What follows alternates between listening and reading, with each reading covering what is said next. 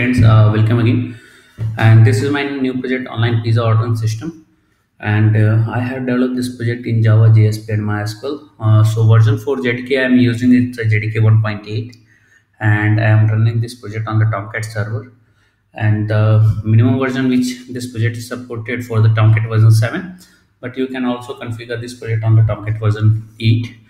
And for front-end part, I'm using the HTML, CSS, and JavaScript. Some of the jQuery library also I'm using for uh, giving some good effect in the project, just like creating the form validations, integration of the date plugins.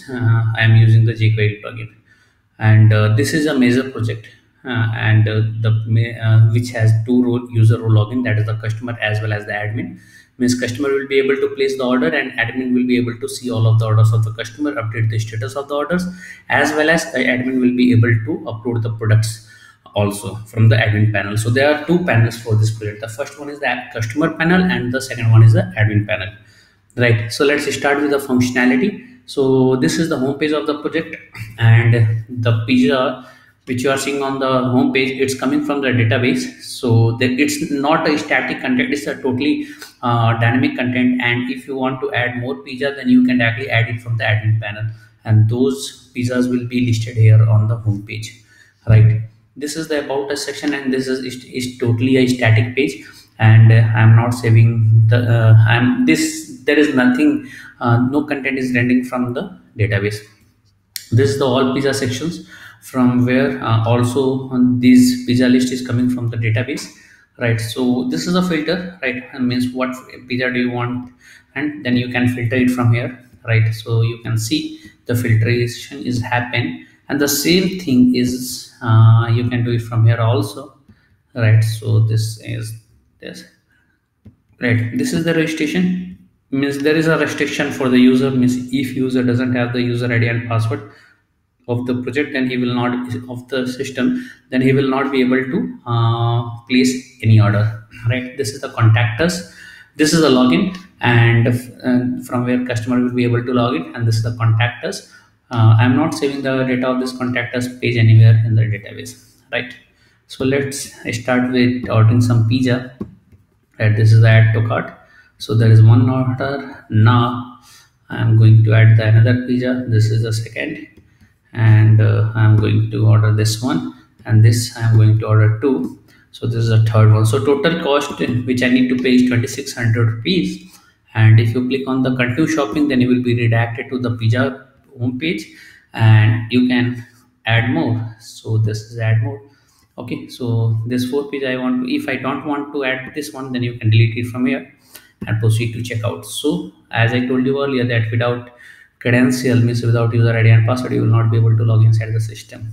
Right, so I'm entering the user ID and password. So this is the shipping address, so I'm entering some data here and proceed to payment. So this is a sample payment gateway. It's not a real payment gateway. Even none of the external call will be made for this one.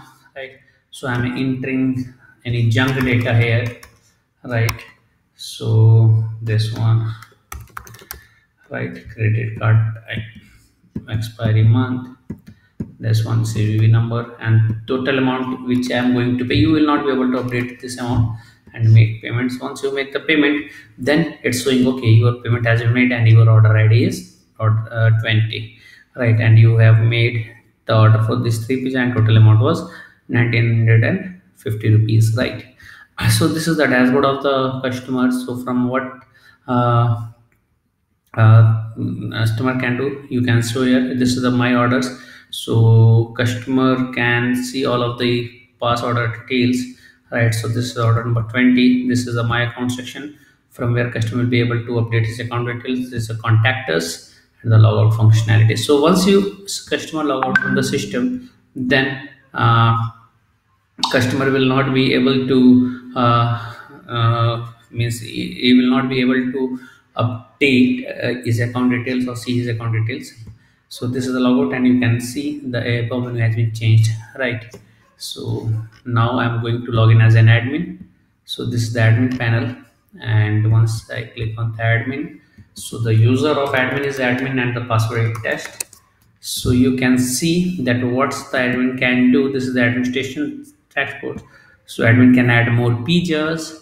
Admin can see pizza reports. All of the pizza which has been added by the admin will be displayed here, and the customer reports. So admin can also edit the customer details as well as see the orders of that customer also. So if I go on here and it's dispatched, then sorry, I think something, so dispatched, then that things, the pizza details will be dispatched, and then after that order report, and he can also see the view items, right? So this is a change password from where admin will be and customer will be able to change his password. Okay, and this is the admin dashboard, the about section. So this is all about the section, this is all about the project, the online pizza ordering system. And you can if this is a major project with a two user role, that is the admin and customer. So if you want more functionality in this project, or if you want to upgrade this project according to your requirements, just put the things into the comment, and I will incorporate those changes, and I will make this project more better and better according to your requirements. And don't forget to subscribe our channel for getting the latest video updates on the latest technologies. Thanks for watching the video. Thank you very much.